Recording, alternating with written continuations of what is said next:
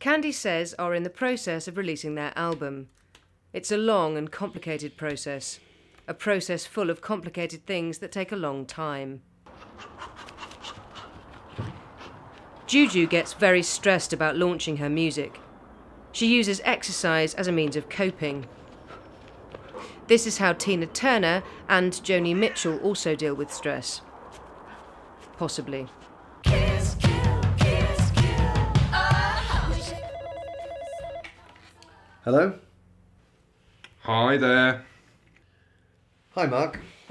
So great news. Great news. We are the second pencil. I got you the second pencil at the waiting room. I literally don't know what you're talking about. The second pencil. You are the second pencil. Mark, can you come in here, please?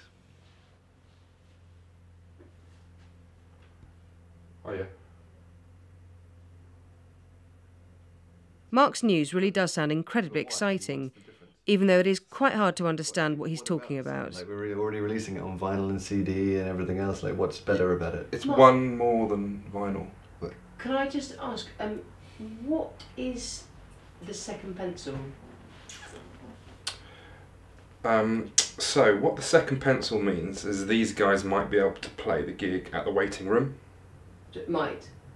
Yeah, well, more than might, but there's possibly another band in the mix. Are they the first pencil? Exactly. But we need to get these guys to be the first pencil, and then they'll definitely play. An album launch is very similar to a rocket launch. Is it? Yeah. In what sense? They're both launches.